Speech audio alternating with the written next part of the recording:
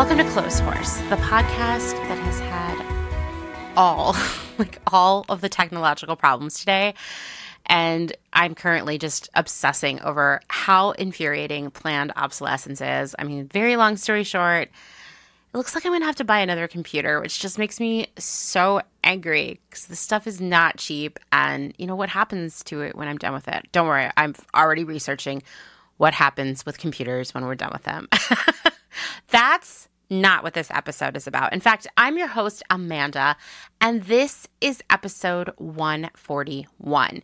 Today's guest is someone most of you already know, a listener favorite for sure, Alex of St. Evans. Today, she and I are going to talk about something that, to be honest, can evoke some pretty defensive reactions. That's cultural appropriation. The few times I have posted about this on Instagram, I've received some pretty, let's say, visceral, very visceral, raw reactions. And you know what? I think that's because we're all afraid of being bad people, of hurting someone by accident. No one wants to do that.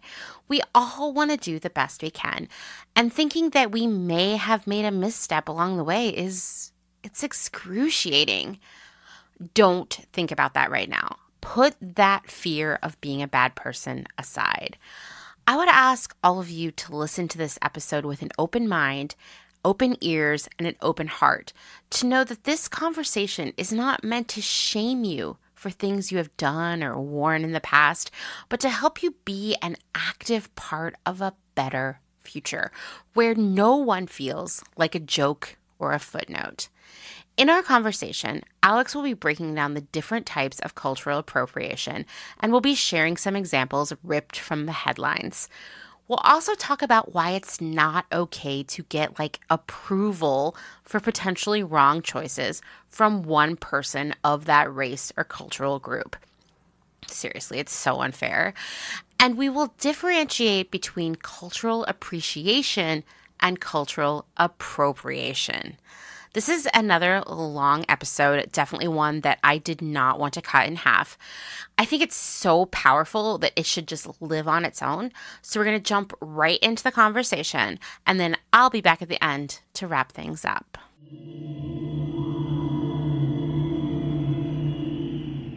Alex, you're kind of a regular around here at this point, but why don't you go ahead and reintroduce yourself, remind everyone of who you are.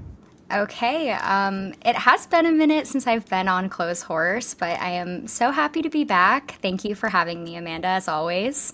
My name is Alex. I'm based in New York City. I run a vintage clothing brand called St. Evans, and today we're going to be talking about a topic that is really important to me, and I think that it's something that has affected me personally, and I've spent a lot of time thinking about it and writing about it.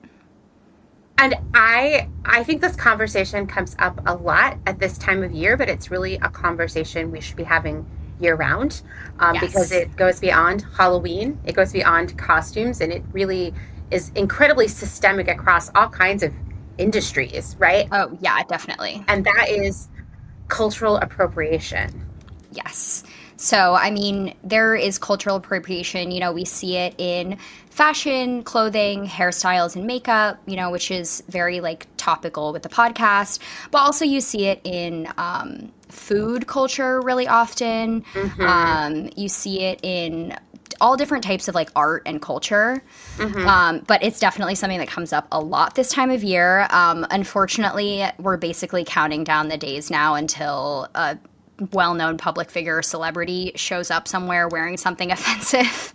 Yeah. It will happen. It happens every single year. So who's it going to be this year and what are they going to wear? It's true. It's sort of like we made it through Coachella without that, at least as far as I'm aware of. And I think it's because Coachella was still a little bit smaller this year because of the pandemic. But normally we get our first introduction to this during festival season, right? Yeah. And then, of course, often the same celebrity who did something pretty offensive and unthoughtful at Coachella then brings it in a bigger way for Halloween. Yep, that sounds about right. Yeah. So, yeah, I feel like this is a topic that has really only become part of mainstream conversation more recently. It's certainly not something new, but in terms of it being a frequent conversation and something that people are really having a lot of discussion around is relatively new for a lot of people. So I think that there's a lot of nuance here that I kind of want to break down so that people can have a better understanding of the different types of appropriation, how different types of appropriation can be harmful, and why it's so important to talk about this stuff. Yeah, absolutely. And I'm going to just preface this by saying that a lot of people shut down when this conversation gets started. And I think there are a variety of reasons why, but it all really comes back to, what's happening inside our minds emotionally when someone brings up the topic of cultural appropriation. Maybe it's because we feel like guilty. Maybe it's because we feel like we're being, I don't know, we're going to go into this, but like we can't just do what we want. Or maybe it's one of those things that we need to take some time later and think through everything we're about to hear, right?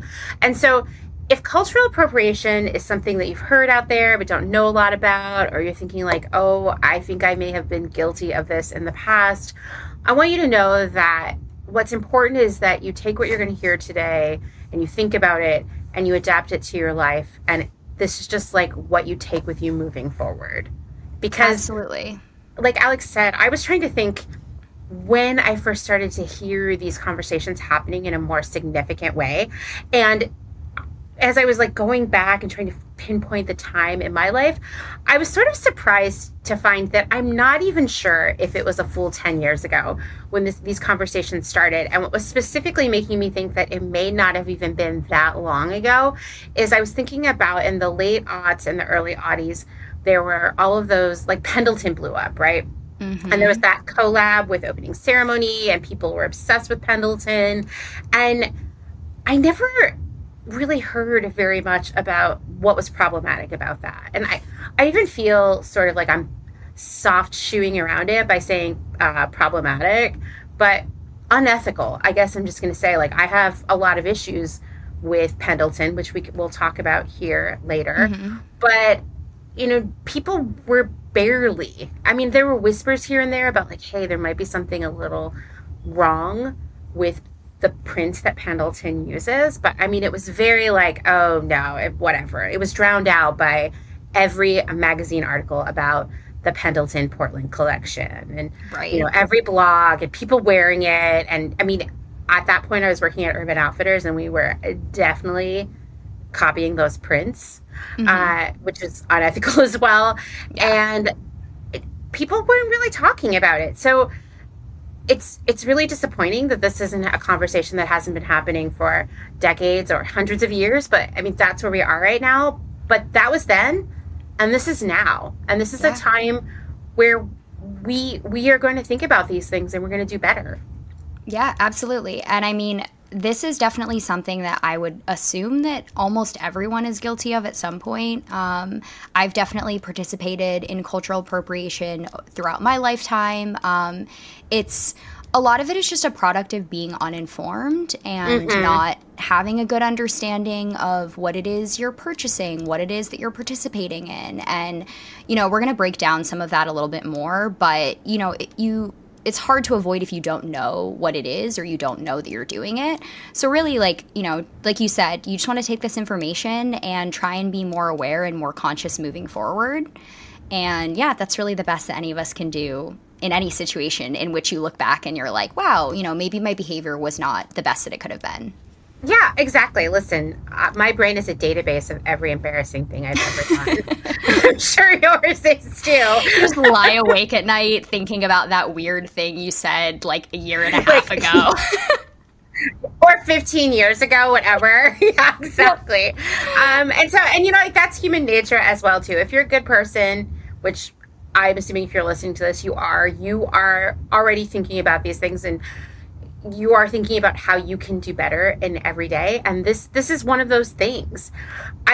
When I see conversations like this happening on social media, I see a vast majority of people are like on board, get it, or like, yes. But then there are those people who, and they kind of raise the same arguments time and time again, which I know you're I'm going to talk about those. Yeah. Right. And one of those is this like, it's just these social justice warriors, nobody can do what they want anymore. Like these liberals, these progressives are really just fascists who don't let anyone do what they want. It's all this like, I want to do what I want behavior, you know? Oh, yeah. And I mean, obviously those arguments are foolish, but it's always the people who are speaking most loudly about that kind of freedom who then want to usurp on other freedoms that people have and should have that are legit. Yeah, right? Yep, very hypocritical. Very, very. Yep. So I did want to preface this conversation a little bit by just talking about myself personally. I am half Japanese and half white. I grew up moving around a lot. I lived in Asia in my childhood. I've lived in different parts of America. I, have grown up around a lot of different types of people in different, racial groups, different ethnic backgrounds. And I just wanted to say that, when I am talking here, I'm not speaking for anyone else. I'm not speaking for the Japanese community. I'm not speaking for the half Japanese community. All of these conversations, there's so much nuance here that there is no one person that represents any group.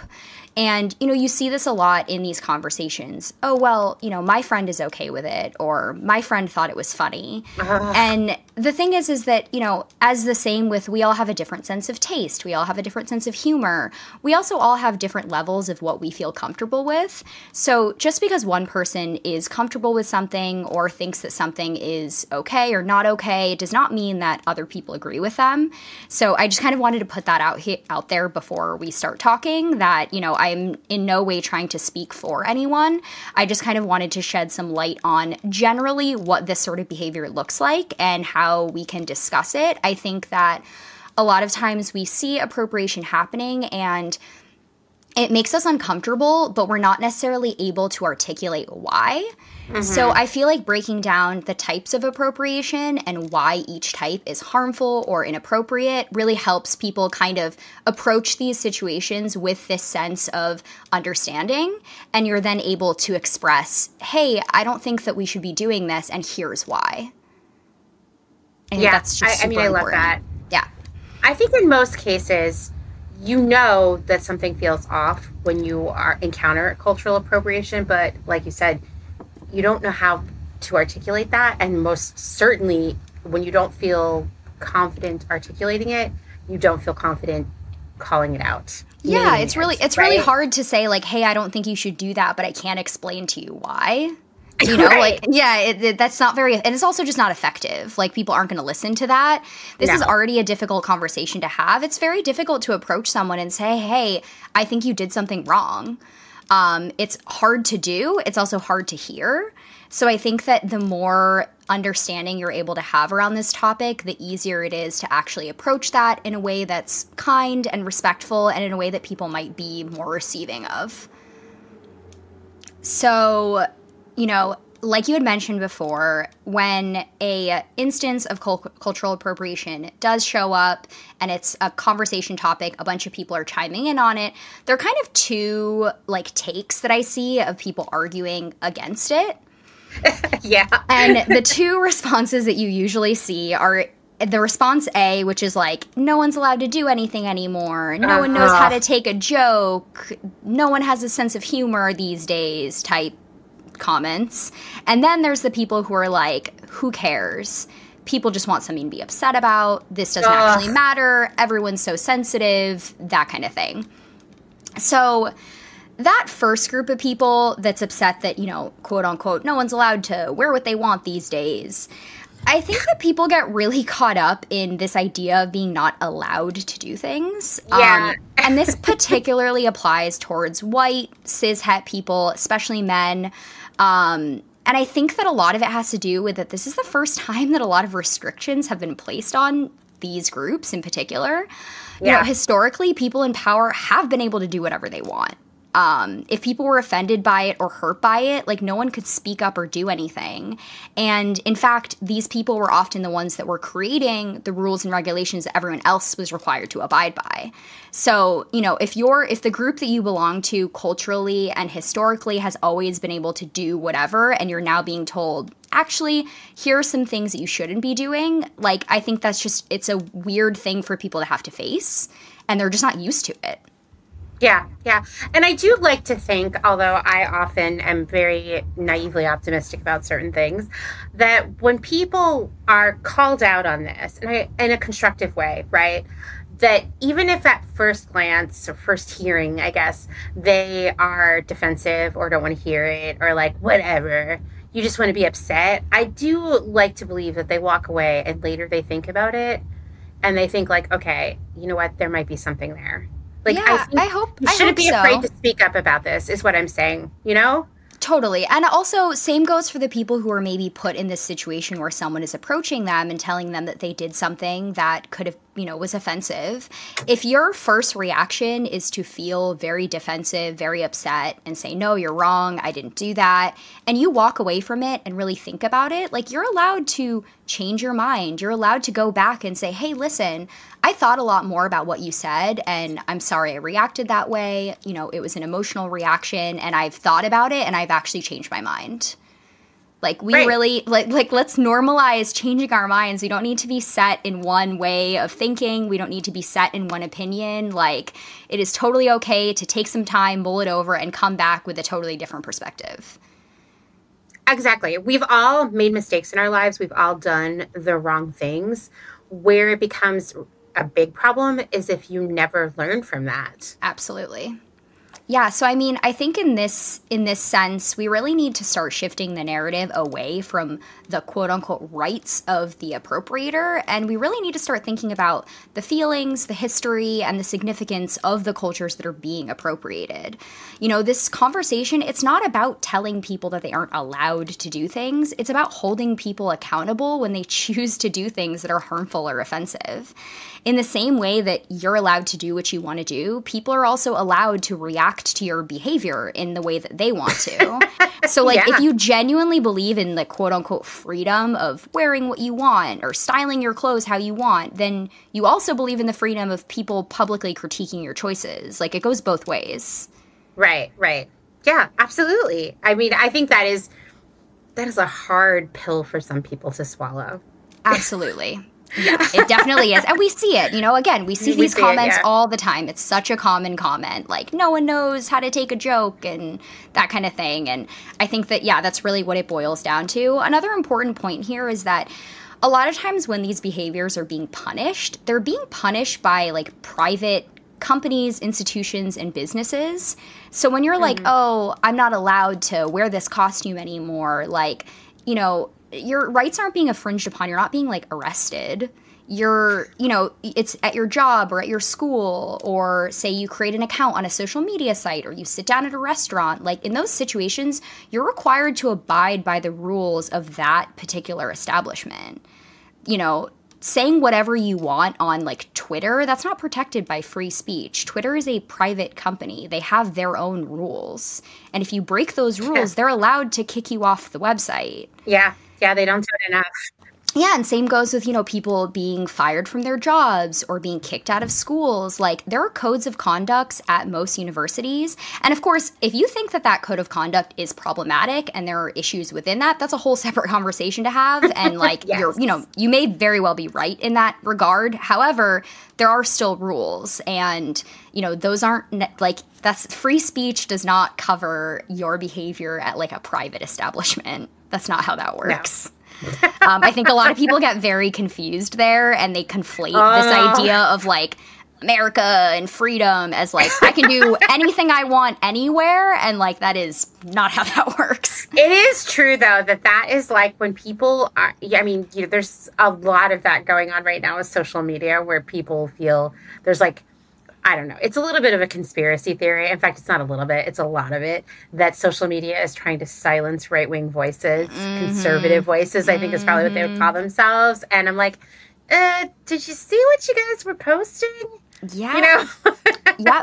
Like, these social media platforms you're posting on, they are private companies. They have rules. And again, if you think the rules are flawed, that's a separate conversation to be having. Yeah, absolutely. So then we've got the other group of people who are like, everyone's so sensitive. Who cares? This doesn't actually matter. Like, there are more important things happening in the world.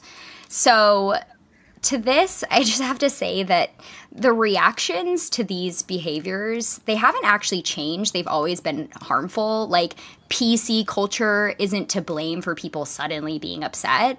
In the past, people just didn't know that you were participating in appropriation, or they didn't have a safe or effective way to call you out for it. So if you're just now finding out that people think something is offensive, it's not because people just decided to be offended. It's because you're just finding out that people have always felt this way. This is true. This is true. It's not new. And the thing is that, okay, so say you wore an offensive costume to a Halloween party. You know, if you went to a party in the 80s in this costume, if there is not a person at that party from that marginalized group, there's a good chance that no one at that event is offended by this. You're not posting the photo anywhere publicly that people can see. So, like, how are the marginalized group that you're then stereotyping, how are they even going to know that you wore this costume? They won't. And so things have changed so much now that now everyone's posting everything, and now people are seeing this behavior and they're calling it out. Yeah. And in the past, also, you know, especially in Western society, white supremacy has prevented marginalized communities from speaking up. It was often unsafe for people to say anything. You know, it could literally put your life in danger to speak out. And if it were not necessarily an issue of safety, it's also just like, it's a social thing, you know? Like, growing up, the second half of high school, I went to a very, very white high school. I was one of the only students in the entire school that wasn't white. And I often found myself laughing along with jokes that I found really offensive because I don't, like, you know, you want to be cool, you want to be chill, you don't want to be all of the stereotypical angry, you know, upset POC that's getting offended at everything and can't take a joke and whatever. And especially when you're a young person, like, that desire to fit in and that desire to be accepted by your peers, I think really trumps over the desire to stand up for what's right, especially in a situation like that. Yeah, absolutely. I would say, like, if you're listening to this and you're white, if you are a woman, if you are not straight, I think you can also understand. Oh, absolutely. You can understand this, and, right? And, you know, appropriation applies to all marginalized groups. Like, you know, queer culture can be appropriated. You know, trans culture can be appropriated. Like, it isn't just about race. Obviously, a bulk of our conversation is about race and ethnicity, but it goes far beyond that as well. Yeah, yeah. So then you've got the people who are like, who cares? Why does this matter? To those people, I just have to say, you are purposely missing the point. If you are entering in on this discussion, it means that people care enough to create the content that you're commenting on in the first place. Like, if no one cared, we wouldn't even be talking about it. If you're commenting on a TikTok, if you're commenting on a news article, like, that means that people not only cared enough to create this content, but the content has enough traction that you're now seeing it when you're clearly not the target audience here. Oh my God. I love the people who are like, who cares, but care enough to write a comment that says, who cares? Exactly. And so, I mean, basically, if you say who cares, what you're actually saying is, I don't care about these people's feelings. So, like, just say that then. Just say that. In fact, it's like, take a moment and think about, I mean, I don't think anybody who's listening to this conversation is of the who cares variety. I hope but not. If you are, if you're like hate listening to this episode, just as you want to be angry at us, I would ask you to take a step back and say, like, okay, so wait a minute. Do you really not care about other people and how they feel? Because that is what you are saying when you say who cares. And or even when you say nobody can do anything anymore or whatever, what you're saying is, I don't really care about how other people feel. Yep. And what person would actually feel comfortable, like, making that statement? Absolutely. Right? And that's what so much of appropriation is, especially when it comes to forms of appropriation that have been such a large topic of a conversation that I would be really surprised by most people like being unaware of it, you know. And again, we're talking specifically about America, about Western culture, but like take someone wearing a indigenous headpiece to a festival as an example. Like that's been publicly lambasted so often now that like I think we'd be hard pressed to find someone who had absolutely no idea that that was seen as insensitive. So if you have that information and you are continuing to engage in that behavior, again, all you're saying is, I don't care. That's what it is. You're saying, I don't care that people are upset by this. I don't care that it's offensive. I don't care about the community that I'm misrepresenting. And people are allowed to say, okay, well, I think that sucks. And I think that you're an asshole for not caring. Like 100%. 100%. Yeah. And once again, like, would you really say that you don't care? Like, it's just... Yeah, to me. I hope not, but like, in these situations, it's hard to say. And so then, you know, for the people who, again, with the who cares stuff, or like, you know, why does this really matter? Is it a big deal? There are more important things happening in the world. This is something you talk about a lot on the podcast, but all of these things are interconnected. You know, right.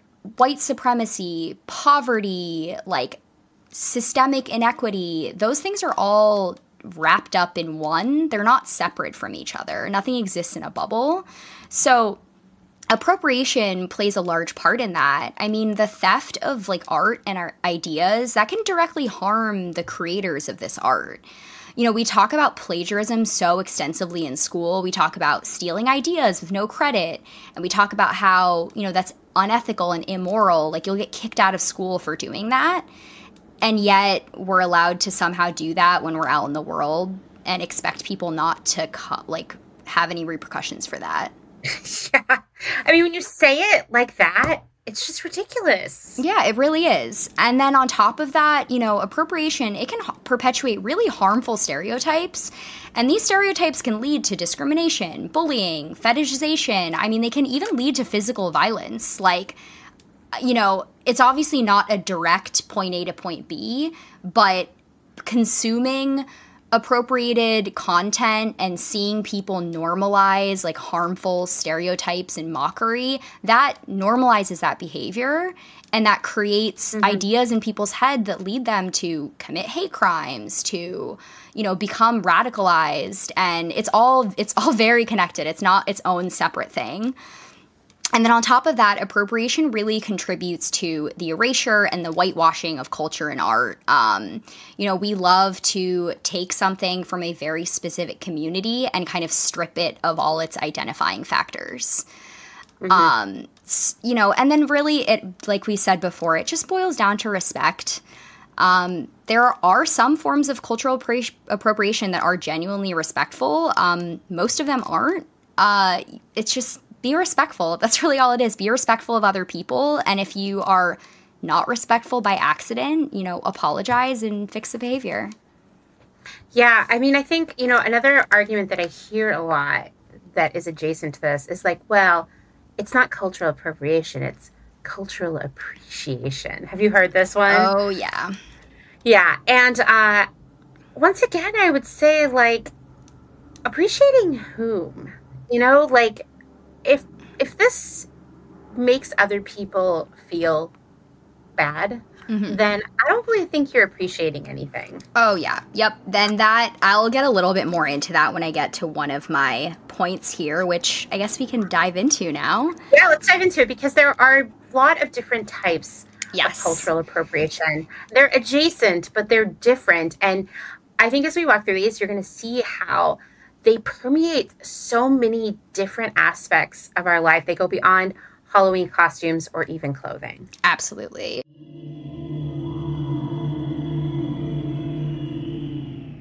Let's take a moment to thank a new supporter of Clotheshorse. Athletic Greens. They have a product I use literally every day. I started taking AG1 because it's important that I feel as healthy and energized as possible if I'm going to be able to do all the stuff I need to do in a given day, from working my day job to creating Clotheshorse to reading my ever-growing mountain of books. This means I need a supplement that fits into my life easily and is actually enjoyable to take. I've taken some very unenjoyable supplements. For a while, it seemed like half my suitcase for every business trip was just bottles of vitamins, and AG1 has changed my life because it only takes up a tiny, tiny bit of space in my bag, and I really enjoy taking it. Who says that about a supplement? I have never said that before, but I mean it. I've been on it for a few months now, and I love it. It doesn't taste like it's super healthy. It has a kind of mild tropical with a hint of vanilla taste that I actually look forward to each morning. I'm serious. I'm excited to drink it in the morning. So you're probably asking, like, what is this stuff? Well, with one delicious scoop of AG1, you're absorbing 75 high-quality vitamins, minerals, whole food-sourced ingredients, probiotics, and adaptogens to help you start your day right. This special blend of ingredients supports your gut health, your nervous system, your immune system, your energy, recovery, focus, aging, all of the things you care about. It's very lifestyle friendly, whether you eat keto, paleo, vegan, dairy-free, or gluten-free, or only Taco Bell, AG1 fits for you. It also costs you less than $3 a day. It's way cheaper, trust me, I did the math, than getting all of the different supplements yourself, which I appreciate as a very thrifty person. I also love that I'm skipping all of the plastic packaging waste for all of the supplements I was taking in the past. So many containers. I am not an athlete. When I do work out, it's in very uncool pajamas, but AG1 is a small micro habit with big benefits for me. It's one thing I can do every single day to take great care of myself. For every purchase, Athletic Greens donates to organizations helping to get nutritious food to kids in need, including No Kid Hungry here in the United States.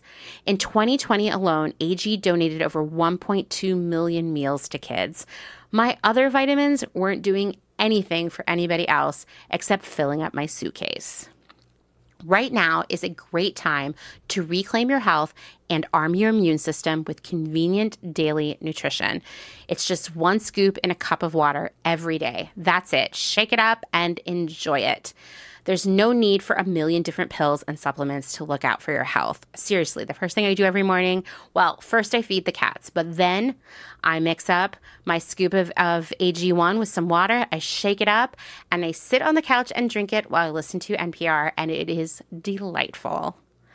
To make it easy, because I know you're so jealous, you want to try this now, Athletic Greens is going to offer you a free 1-year supply of immune-supporting vitamin D and 5 free travel packs with your first purchase.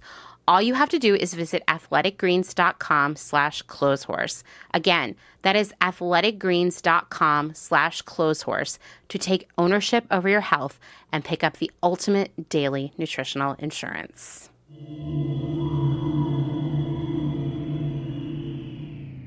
So I think the first type of cultural appropriation is just mockery. It's probably like the most easy to spot. You can identify it very easily. And this is one that, again, we see a lot of around Halloween. It's just, something it's just offensive. It's a stereotype. It's portraying a culture or a group of people in a negative light or making fun of them.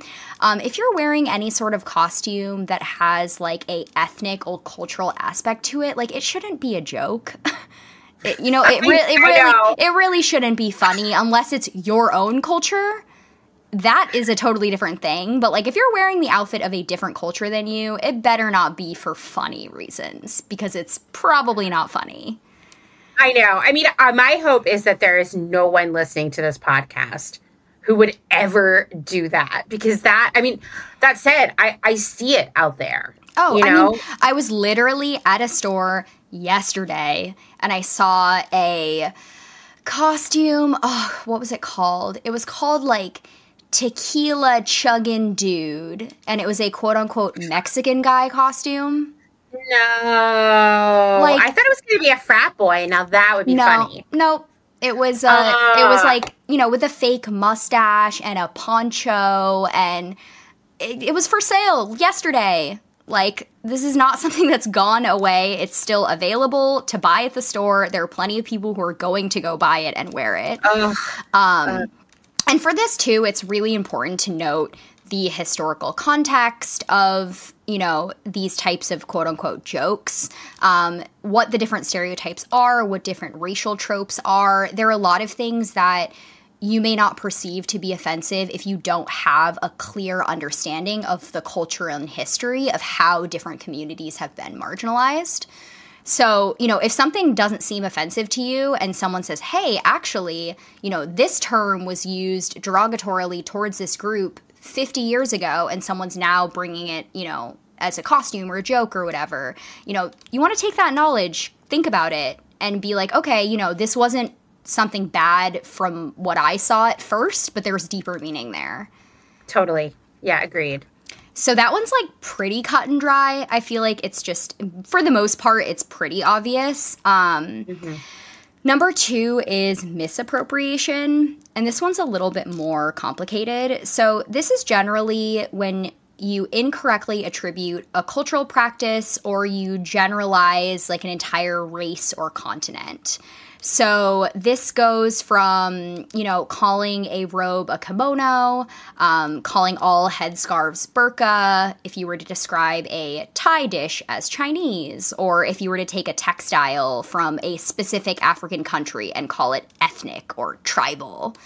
And worst case scenario, symbolism or artifacts with a religious or spiritual or ceremonial meaning or being misused or misattributed. I would say that that's probably like the worst offender in this camp, is, taking things that have a deep, important cultural significance to people and turning it into like jewelry or a t-shirt. Oh, when you and I were preparing for this episode, I was telling you, like, as a person who's worked in the fashion industry for so long now, this is just a recurring nightmare that I've had to deal with. Yeah, and like, I have to tell you that there are very few situations in my career where I've had this conversation with someone and it was productive. Because, like, if you think that it's hard to go up to some asshole at a party and tell him that his costume is racist, imagine, I want to tell you that it's like 10,000 times harder to go to your boss at work and say, like, hey, we can't sell this. Yeah, I can't imagine. buy this. I mean, I, you know, the whole ethnic, I sort of like, I don't know, snarkily laughed to myself when you talked about people calling textiles ethnic or tribal, because those were literally attributes in the system of the big fashion retailer. You and it's you still see it all the time. If you go onto like online right now and type those words in with like pants, shirt, blanket, like you would find hundreds and thousands of items being sold with those specific keywords. Which, I mean, I full body cringe when I hear either of those words, you know, especially being applied to clothing or home decor. And this idea of like, I mean, I'm going to call something out right now that I'm seeing a lot. And this is something I've actually had to deal with at my current job, where we were selling a lot of stuff that this is before I joined the company, that was being attributed as like the spiritual products, things that were like for people who are into spirituality. And I know that no one had any bad intentions here, right? Like, I know no one was trying to hurt someone, but there would be packages that were like amalgamation of Muslim and Hindu prints on them. And I'm like, who's this? This is for some like clueless, I'm sorry, I'm going to say it, some clueless white lady who is like, I'm spiritual, who's going to buy this candle that has all these mixtures of sacred iconography on them that should not live together. She certainly doesn't know what any of these mean. And the company that's making products like that is doing a disservice to both the groups of people that they are, you know, appropriating, and the consumers out there who are never going to learn any better. And this is like one of those things, like, I feel like I have been fighting with people about for years. Like, I've always been that, like, person at work who's like, you're too sensitive, or you think about things too much. And I'm like, this is messed up. I mean, honestly, like, even for me, I am white, but I also am what people would call white trash. I grew up in a trailer park, and I had to live through the 90s and the early aughts with people, for reasons I cannot understand, appropriating what it is to be a poor white person in a trailer park and being like, oh my God, it's so white trash. I mean, Dustin told me a story about being asked to DJ a white trash party, and he was just like, no. I remember hearing about parties like that. I feel like that was a pretty common like college party theme in like the early 2000s for whatever reason. Yeah, gross. And like, I'm not even sure if that is like purely, that's not really cultural appropriation as much as it is like just mocking poor people. It is. It's mockery. And yeah, again, right? These terms are all very nuanced, and I don't know that it would count, but also, like, does it not count? I don't, you're still making fun of a group of people in a way that's very insensitive. And I think that, you would be in the right to say, hey, like, I don't think this is cool. I think it's really mean, and I find it very hurtful. Right. And if you would hear about, if like you just heard us talk about a white trash party and you were disgusted and thought that that was so cruel and rude, then I want you to understand it's similar and just as offensive to like make a candle that has a mixture of different religious iconography on it that has nothing to do with your own culture. And it's just being commodified as a product for people who are, quote, spiritual. If you think a white trash party sounds okay, we need to have a conversation too. That's a different conversation. Yeah, I mean, here's the thing. Misappropriation, it basically just comes down to being wrong. Unfortunately, that is what it is. That's really what it is that, like, factually, you are misrepresenting the facts, you're misrepresenting the idea, the concept, whatever it is that you have here, it's just incorrect. And, it can definitely be intentional. I think this is one of the most common types of appropriation, and I think most people participate in this to some degree, myself included. And this is just because we aren't taught or exposed to enough global culture. Absolutely. It's such an educational opportunity. Absolutely. Especially in the West, especially with our education system. Like, our knowledge of geography is straight up embarrassing compared to other countries. We are not taught about cultures of the world. We're just not given enough information to actually approach these things with, like, the right facts. And I think that this can largely be avoided by just being conscious of what you're consuming. So if you really think about, like, where is this object that I'm buying coming from? Does the person who either makes it or sells it know what they're talking about? Who made this item? Who's actually profiting off of the sale of this item? Who owns this store? Who owns this restaurant? Mm-hmm. Like, if you think about all of those things as you're moving through the world and buying clothes, jewelry, food, I think that you can actually avoid a lot of this by just, approaching it the right way. This is one of those moments where you can shut down. Mm-hmm. And be like, nobody can do anything anymore, or cover your ears, or walk away, pause this episode, whatever.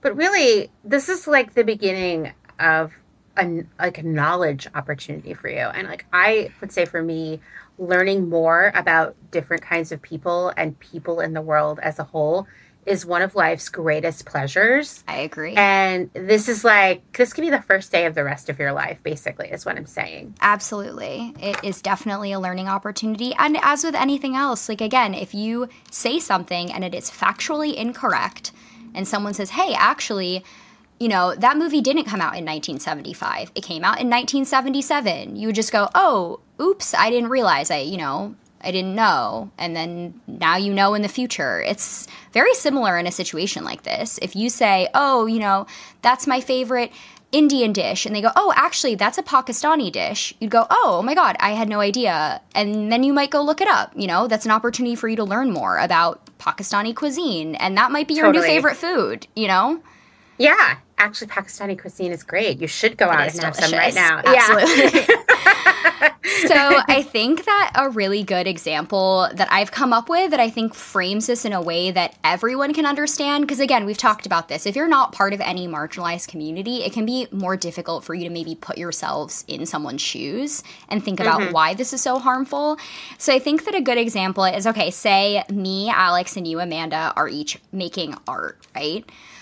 We're both artists. We both have our art that we're selling.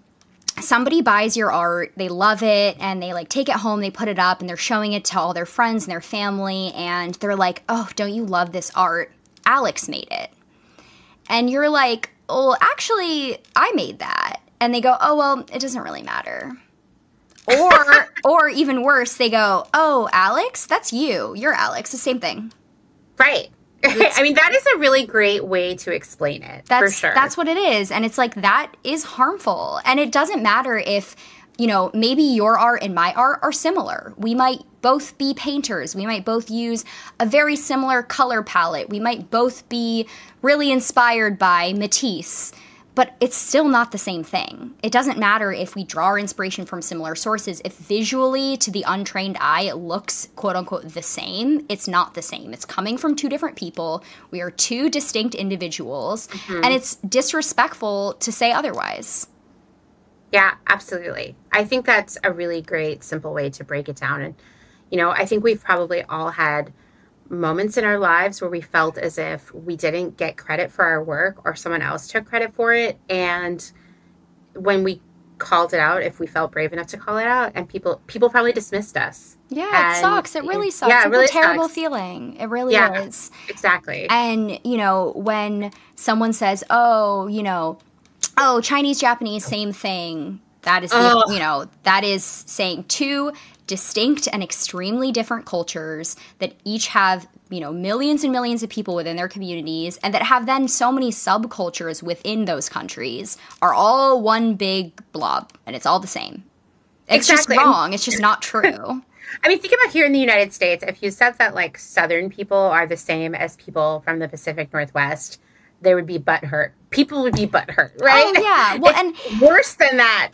And I think that it's so interesting that, like, because of white supremacy, because of Western imperialism, there has been this importance placed on learning about Western culture, learning about white culture, European culture. So, like, we in the West have a very clear understanding of the difference between Italians and Germans.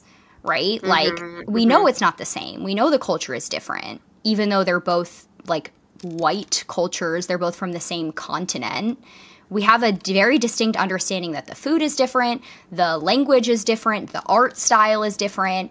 And, like, you would never wear lederhosen and call it a European costume.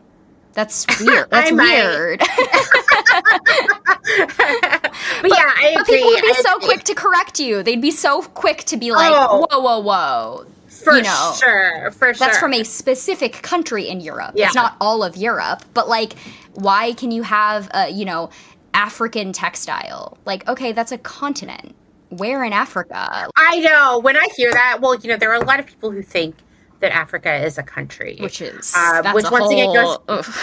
yeah, I know. This goes back to this idea that, like, we need more education. Absolutely. Right? And unfortunately, you know what? You didn't get it in school. Nope. So learn it on your own. Learning is great. Yeah. You know, that's just where we are. I mean, I hear this constantly where, you know, I guess Australia is its own continent. So, like, fine. That's like that's the only country that is a whole continent. And yet I hear people speak about Asia as a monolith. I hear people talk about Africa as a monolith.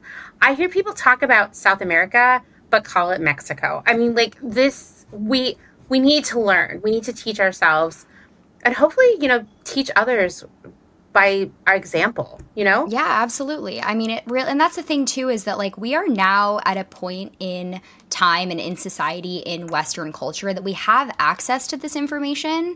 So we don't really have that many excuses for not doing the work, at least, like, the minimal amount of work it takes to just sit there and Google something really quick and be like, hey, where does this come from actually? Like, you can figure it out.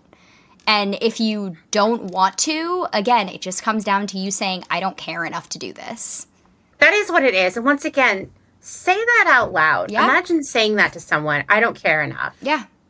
That's no one would say that. Yeah. I mean, maybe like 1% of people, but those people are, they have other issues.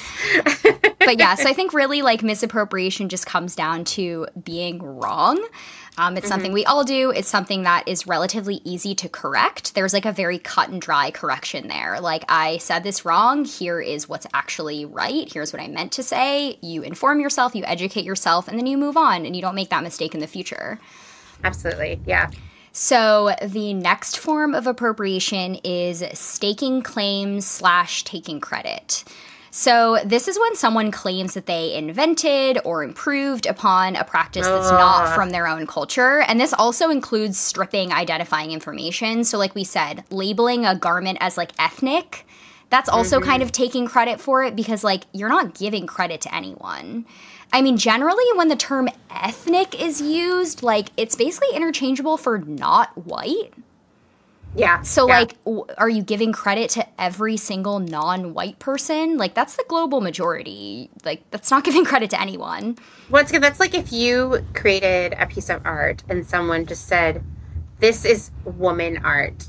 Yeah, exactly. Yeah, it just doesn't make any sense. You're not giving credit to anyone. So that is included in staking claims. It's also when someone is profiting from a practice that's not within their own culture. And this is especially more so if they are not using the wealth, the, advancements in society in order to give back to that culture in a significant way. And not to say that giving back to the culture makes it right, but if you are profiting off of it and you are successful via this venture, you're definitely way less prone to be receiving rightful criticism if you are finding a way to use that to support this community. Yeah. So this specific version of appropriation happens most often surrounding like public figures or businesses. It's a lot less about individual behavior. So some like recent examples, right now there's this big thing going on with Hailey Bieber. It is all over TikTok. She apparently put on like brown lip liner and a clear gloss and called it a brownie glazed lip.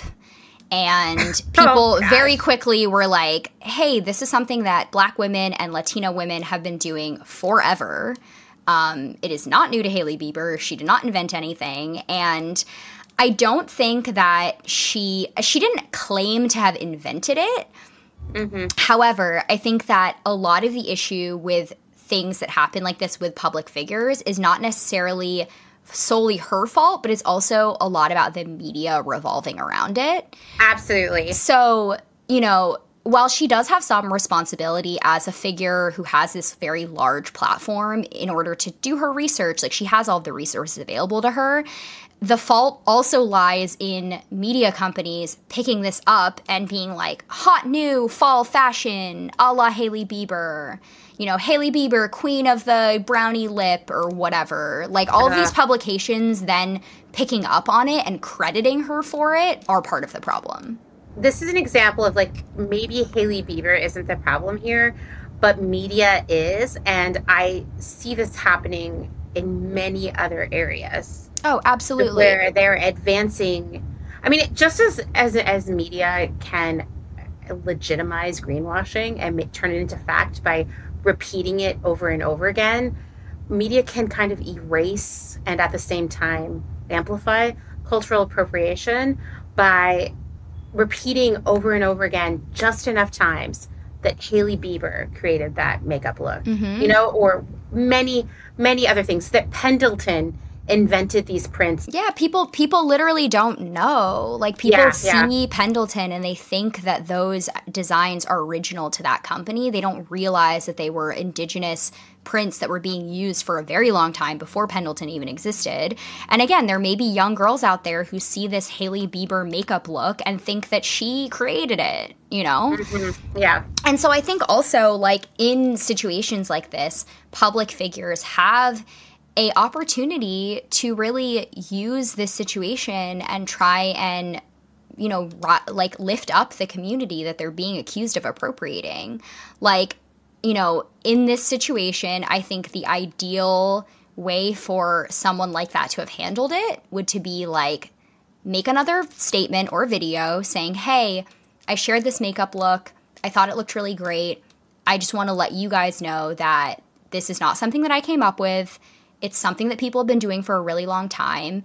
Here are, she could talk about historical examples of people wearing this makeup. She could share her favorite Black or Latina beauty creators and she could change people's lives sharing these platforms. Absolutely. She has millions of followers. So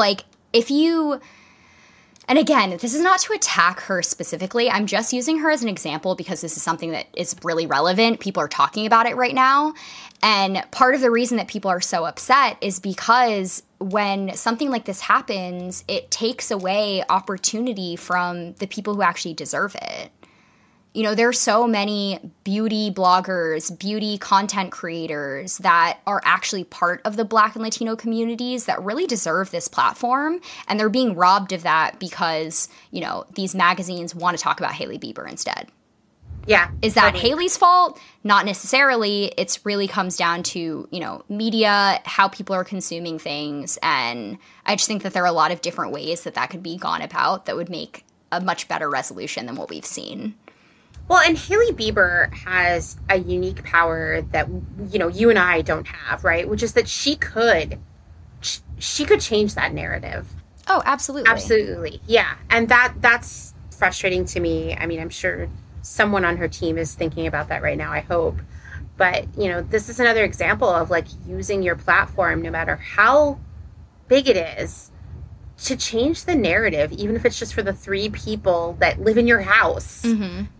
I think that these are really important conversations to have, even on an individual level, and to really, set people straight about things. I mean, I think Pendleton always comes back to me time and time again because it was a brand I knew of that is, so entangled in Portland, which is a place, I lived for a big chunk of my adult life.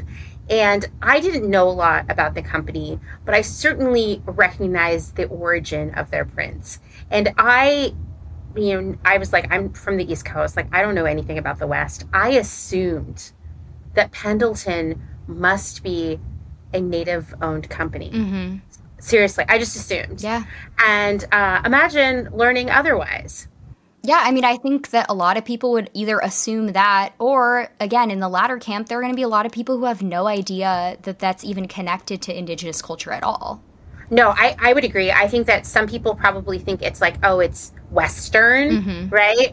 Or it's Portland or Pacific Northwest. I mean, certainly calling their collection with America opening ceremony the Portland collection definitely erased the origin of those prints. Absolutely. And again, with stripping identifying information, Native culture is not a monolith. There are so many different tribes that these prints and patterns are coming from specific groups of people, and there are ways to find out who it's coming from. So it's not just, it's all Native. They're all the same. You could sit down and pull a specific textile and work with people to find out what specific tribe that textile is from. Right. And how is this benefiting that tribe? It's not at all. And it's not, yeah. And the thing is that a lot of these large companies, if they genuinely loved the culture and respected the culture and wanted to amplify it and uplift it, there are ways that you can do that. You can use your wealth, you can use your resources and your platform to, for example, they could partner with a specific Native community. They could staff the project with Indigenous people that they were paying the same full salary that they would pay white people, and they could, they could take less of a profit. They could provide a history lesson and illuminate the culture and the society along with the products that they're selling. There are ways they could go about this in which it would garner way less criticism. People would probably be really cool with it because that would be a really great opportunity for a lot of people. But most brands don't want to do that. It's too much work and it's not enough money. I'm not going to say why or how I know this, but I want to say I know for certain, have received this information directly, that Pendleton sells a lot of their blankets, which they are made with prints that were stolen from various tribes. They do a pretty significant amount of business selling those blankets to the members of those tribes for use in both, like, you know, as baby gifts and also like as an integral part of funeral ceremonies. That's probably not the right term. I don't know. I was like, it's not exactly funeral, but you know what I mean? Like, it's part... Right. Like burial rites or... Burial rites, yeah. It's actually a key element of the lives of Native Americans in the Pacific Northwest, right? So I want you to think about this for a moment. This is a company that stole these prints, is making money off of them, and then is selling these blankets back to the people where these prints originated. Like, it's unethical in so many ways, and there are ways that this could change, right? Absolutely. Right, like you were saying, like, okay, let's get a lot of the white people out of this story and get, like, the actual members of these tribes working for this company, being paid a good wage that is equivalent to their white counterparts. Let's give credit where credit is deserved, and take a smaller cut of the profits. Then maybe this turns around. But, like, as it exists right now, it's really troubling to me. It's terrible. And I mean, this, you know, again, the Pendleton has been around for a very long time. They've been doing this for decades and decades now. Yeah. There are a lot of companies that, you know, have done this over the years. And, like, this is still happening today. There are new companies that are still doing this. The most recent one I can think of is the White Lady Mahjong Company. Oh, my God. This one, is this still happening? Because that one was embarrassing.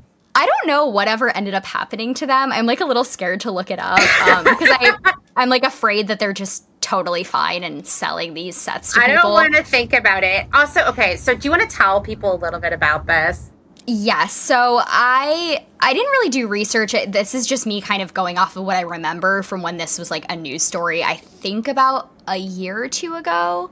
But it was basically, like, these 2 or 3 white women who I want to say grew up playing Mahjong or, like, played it together and really loved it. And, like, that was, like, their thing in their friendship was that they would get together and play, which is great. That's totally fine. They decided they wanted to make their own company. They were going to create their own Mahjong sets with their own tiles. And the thing with this game is not only is it culturally significant in China, but also the tiles, like the things that are on the tiles are also significant. Like, they have meaning. They're not just, like, cute symbols for fun. They have specific cultural meaning. And so these ladies just, like, made their own tiles with basically, like, cute shit on them. They were like, this one has bunnies on it now, which, like, you're taking the actual meaning out of it and just making it, like, an aesthetic thing. Right. And so obviously people were like, this is insane. And they had a very brief chunk of, like, history of the game on their website. And the history that they offered was basically like, Mahjong was brought over by the Chinese to America. It became really popular in New York, specifically in Jewish communities, and a lot of, like, older Jewish women play, and they really love the game, and it, like, is a way for them to come together and socialize and whatever. And that was kind of all they said about it. So they basically, like, decided to completely ignore the, like, I think thousands of years of history and kind of just talk about, like, and here's where the white people came in, which, like, is just, you're just missing, like, so much backstory for that.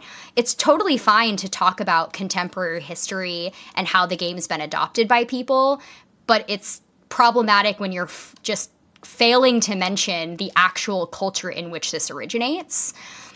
And so not only did they neglect to tell the history, they changed the actual, you know, aesthetic of the game in a way that they felt was, like, more cute or palatable, but they basically marketed it as, like, we've revamped this game for Western audiences. They called it Not Your Mama's Mahjong, in case you were wondering. Which, like, why? Who needs that? Like, I know. Who asked for that? You know what the other thing that just, like, pisses me off? I mean, there are, like, 9,000 things that piss me off. One is that this place is still in business and posted on Instagram as recently as 10 hours ago, although now they're trying to show they have one set that has, like, traditional Chinese art. These sets are $325 to $425. And you want to know what I am so sure that if you looked into their production and their manufacturing, who do you think is making these? Oh, yeah, totally. The same factories that make regular mahjong tiles, yeah. I would not be surprised if East Asian women are making these sets and being paid next to nothing so that they can sell them for $400 and pocket most of the money. Which, like, if that isn't the ultimate irony, like... And so, you know, I think this was, like, a really good example of just, like, a very obvious form of staking claim and taking credit. People were upset by this, rightfully, but they're still in business. So... Yeah. I mean, there was also that another, like, a white lady kanji company as well. Same thing where they were like, we're making it healthier. And it's funny to me because, and I think this goes back to people not feeling empowered to speak up when they know something is wrong or not knowing how to articulate it. And so hopefully listening to this conversation will help all of you articulate that in the future. But like, tell me that there was not one person with these mahjong ladies or the kanji people who were like, you know, there might be something wrong here. Yeah. Like, how? Well, and it's just like, it's like you said, it's such a learning opportunity. There's such a beautiful history to food, to games, to clothing, to art. Like, there's so much that you could learn there that you're just choosing to ignore. You know, the brief mention of history that they did say when they talked about this game, you know, there is a very rich communal history of Chinese immigrant populations and Jewish immigrant populations working together and living in community in New York, in Lower Manhattan, where I live. And that's a beautiful history. There is a story to be told there, and they chose not to tell that one either. Yeah, exactly. They were just like, this is cute. We're going to make money. Yeah, pretty much. They were saying, the copy was something like, this is mahjong for the stylish masses or something. It was so offensive. And that's the thing, is that when you use words like that, you're implying that the people that you would expect to be playing this game are not stylish. Yeah. That their aesthetics are bad or like not cool, or like, again, with the kanji company, like if she says, oh, it's, you know, it's healthier, like the implication to that word is that it's better. Yeah. So you're saying that you are making a dish that has been prepared for probably thousands of years. You're making it better now? Like, come on. Let's not do that. Yeah. Not only saying that, but then also making money off of it. I know. And like, are you giving that money back to the community in any way? Because I highly doubt it. And once again, like, no one in your life said something to you about this. Let's take a moment to thank some of the incredible small businesses who keep Clotheshorse going via their generous Patreon support. Selena Sanders, a social impact brand that specializes in upcycled clothing using only reclaimed, vintage, or thrifted materials from tea towels, linens, blankets, and quilts. Sustainably crafted in Los Angeles, each piece is designed to last in one's closet for generations to come. Maximum style, minimal carbon footprint. Shift Clothing out of beautiful Astoria, Oregon, with a focus on natural fibers, simple hardworking designs, and putting fat people first. Discover more at shiftwheeler.com. Late to the party, creating one-of-a-kind statement clothing from vintage, salvaged, and thrifted textiles. They hope to tap into the dreamy memories we all hold. Floral curtains, a childhood dress, the wallpaper in your best friend's rec room. All while creating modern, sustainable garments that you'll love wearing and have for years to come. Late to the Party is passionate about celebrating and preserving textiles, the memories they hold, and the stories they have yet to tell. Check them out on Instagram at Late to the Party People. Vino Vintage, based just outside of LA. We love the hunt of shopping secondhand because you never know what you might find. Catch us at flea markets around Southern California by following us on Instagram at vino.vintage so you don't miss our next event. Gabriela Antonis is a visual artist and an ethical trade fashion designer. But Gabriella is also a radical feminist micro-business. She's the one-woman band trying to help you understand why slow fashion is what the earth needs. The one-woman band to help you build your own brand. She can take your fashion line from just a concept and do your sketches, pattern making, grading, sourcing, cutting, and sewing. The second option is for those who aren't trying to start a business and who just want ethical garments.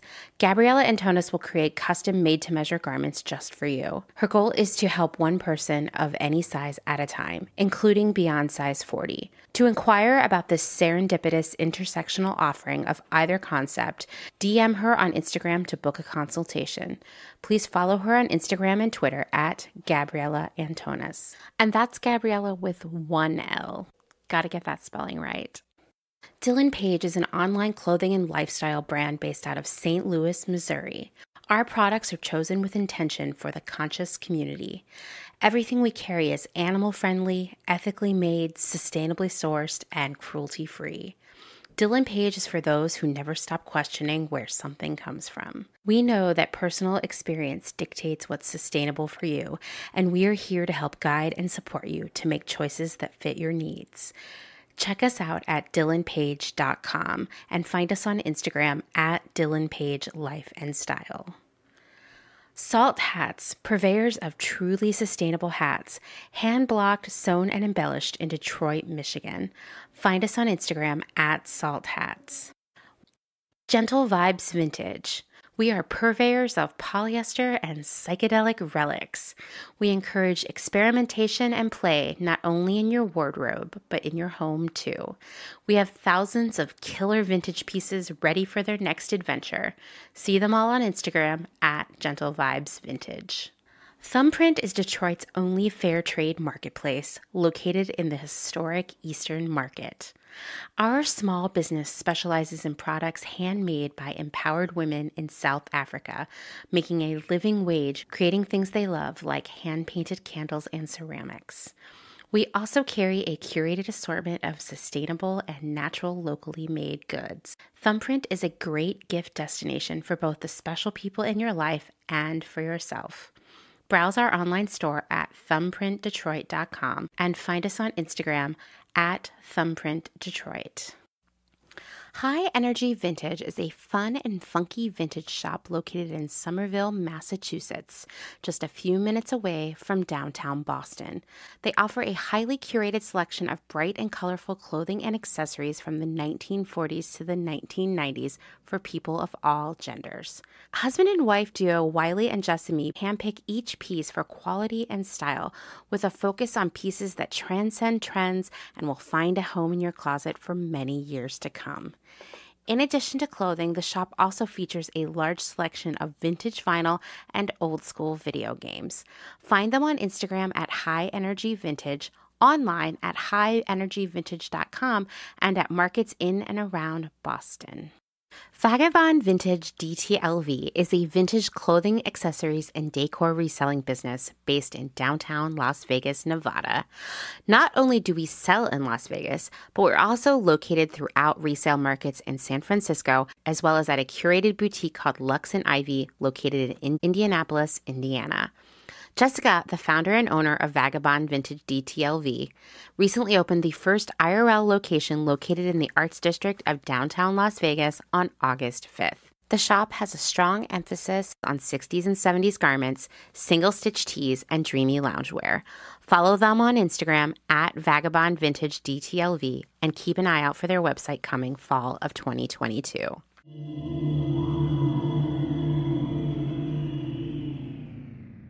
I told you the story about a collection of clothing we did at Nasty Gal that was 100%, I mean, like, you not even up for a debate, appropriated from traditional Chinese clothing, right? Mm-hmm. And I said in the meeting when I saw the designs, this is like bad. Like, we can't do this. And someone else was like, oh, no, it's okay. It's inspired by... It was a line from that year. I don't know if it was Balenciaga. I don't know who it was. But the designer, this huge design house had totally engaged in some like egregious cultural appropriation. I got to track down who it was. And so we were copying it. basically. Right. But the argument there, which you and I both know is not a good argument, not a valid argument, was, yeah, but like Balenciaga did it, so it's okay. And you're like, wait, no, it's still wrong. And we had multiple meetings where, like, I would say half of the buying team was like, we can't do this. This is wrong. The other half was like, why are you so uptight? It's fashion, you know? Mm-hmm. And so it's not like someone was getting in our face, like trying to fight with us about it, but it was like what we were saying was being invalidated as well. And then, you know, when the product came in, they did a marketing photo shoot in Chinatown in LA. And I'm still, you know, it's like disappeared from the internet, unfortunately.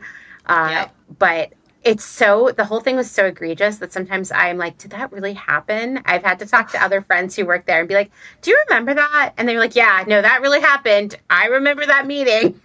And I mean, I think that like really illuminates the importance of responsibility when it comes to big business, to famous people, to anyone who has a lot of influence and a really large audience. Like, you have a responsibility not to be doing this because you normalize that behavior. When a company, a fast fashion company, sees big time labels doing this, they think they can do it too. It's fine. Which obviously the logic is not there. Like, this person behaved badly, so therefore I can too. Like, what? That doesn't make any sense. And then also we have to think about, like, there have been so many examples now of very, very famous, very well-respected fashion designers being horrendous racists. Yeah. Like, that is not new. Just because they are super successful, super wealthy, people wear them all over the world, does not mean that they are not engaging in highly unethical practices. Like, you know, look up Dolce & Gabbana, look up John Galliano. Like, there are so many examples of that. Chanel was a Nazi sympathizer. Hugo Boss literally made Nazi uniforms. Like, this is not new. This has been happening. And just because they're participating in it does not mean that you have the green light to do that as well. All of these designers you've just listed have been involved in so many things, even recently. And we need to shut that down. Yeah, I mean, they're normalizing the behavior. They're making it seem like it's okay to do that. Or even if it's not okay, that nothing's really going to happen to you. You know, like, oh, that sucks, but they're still rich and successful, so whatever. Yeah, exactly. There's no repercussions. And that really, and you know, when we talk about clothing even, just, it, like, there is where the trickle-down effect of these bad behaviors is the most apparent because, you know, like, okay, so some designer who I can't remember did this incredibly culturally appropriated line, and then we copied it at Nasty Gal. Well, that is not where the chain ends, right? Because then it's like Shein's doing it, and then it's appearing on Amazon, and then it's like every other cheap fast fashion line out there is doing it, and it normalizes it. Because the more people see it, the more it just becomes like, oh, what? This is like life. Well, and like, how could it be wrong if everyone's doing it? Right. As it's a very dangerous, it's a very dangerous mindset. Yeah. Like, there's a lot of bad behavior that a lot of people are partaking in. Does not make it okay. I mean, yeah, that's the thing. Like, you can, I think it's so interesting that you'll hear people say, like, well, if everybody's doing it, then it must be okay. You say it out loud just now. It sounds so ridiculous. Yeah, but that's real. It's scary. And so, yeah, you know, when it comes to taking credit for things, this type of appropriation specifically is very harmful because it erases history, it ignores history, specifically the history of marginalized people. There really should be specific names attached to traditions with specific stories. The most respectful way to refer to something is to be as specific as possible. And again, we have the resources to, you know, be specific. You know, research is really easy to do. It really doesn't take a long time to kind of figure it out and give credit where it's due. Yeah. So, like, just like as a broad example, you know, say that you were to eat a Japanese dish. If you were to call that dish Hokkaido style, that would be like the most respectful way of referring to it. You're talking about a specific part of Japan that has its own culture. You know, you're referring to the history, where it originated from. You're giving context to that dish. It's slightly less respectful, but still fine to call it a Japanese dish. You know, then you start to go down to where it's not so respectful to just call it Asian. That doesn't really mean anything. Yeah. And then you would be misappropriating if you called it Korean. Yeah. So like, you know, there's levels to it, and it might not always be possible to know where it came from, but like there's a very good chance that if you just like really quickly looked it up, you could probably figure it out. I mean, we all have a computer in our pocket now. Yeah. And I think that if you are someone who is selling this product, if you are a restaurant that has the dish on the menu, like you really have a responsibility to do this research and figure it out. Yes. I mean, that is like the bare minimum. I can't believe we have to spell that out, but I also know we have to spell that out. Yeah. Okay, so then we get into the very last type of cultural appropriation. And this type hinges on an imbalance of power. So this, again, specifically in Western culture, white culture, straight culture, cis culture cannot be appropriated because it is the dominant, powerful culture in our society. This especially applies around conversations about hairstyle and clothing. A lot of the beauty norms that are enforced in Western society in workplaces, schools, and other public spaces are centered around white, Eurocentric beauty standards. Mm-hmm. So there are certain types of hair or makeup that are deemed like quote-unquote clean or appropriate. And, you know, the type of clothing you are wearing, it's regarded very differently depending on your race and your body type. So I see a lot of times that people like to talk about, it's very similar to reverse racism. People like to be like, well, you know, Black people are appropriating white culture by wearing wigs, which like, oh God, I see it unfortunately way too often. Oh, I hate that so much. Like that just made my hair stand on end. Yeah, or like, you know, Black people straighten their hair, and that's white culture appropriation. No, that is white supremacy. Absolutely. And so that's the thing, is that you can't appropriate the dominant culture.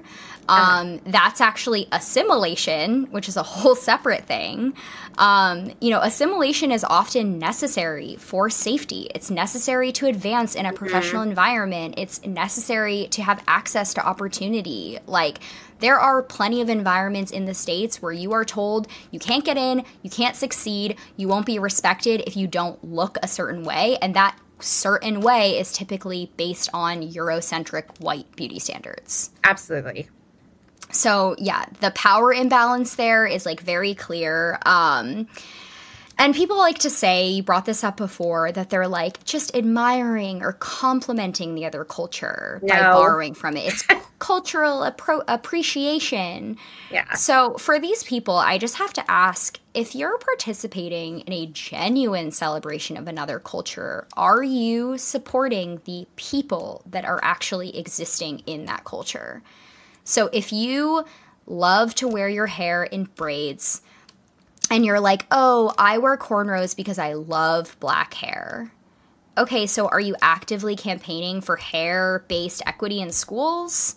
Are you campaigning for hair-based equity in workplaces, for barriers to housing? Like, you should be fighting to live in a society in which every single member is genuinely open to wearing their hair any way they want without any cultural or social repercussions, because that's not the world we exist in now. Right. There is a power imbalance there. When a celebrity wears their hair in a way that is deemed a Black hairstyle and the celebrity is not Black, they're often celebrated for it. They're often, you know, it's glamorized, and that same exact hairstyle on Black people is oftentimes punished.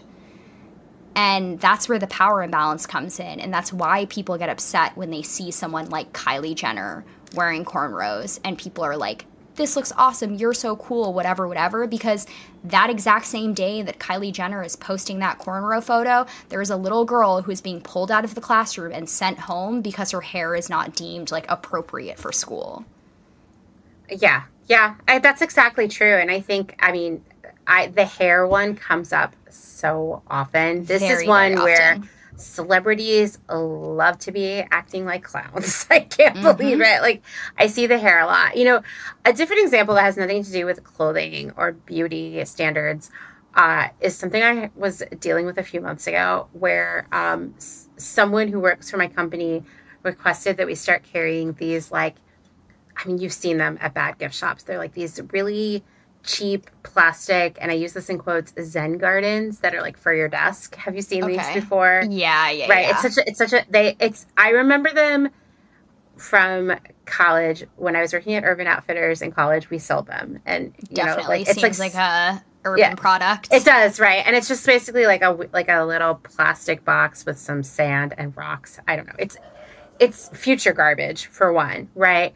But also, I said, no, I don't feel good about that. I think that's cultural appropriation. And the person said, what are you talking about? It's cultural appreciation.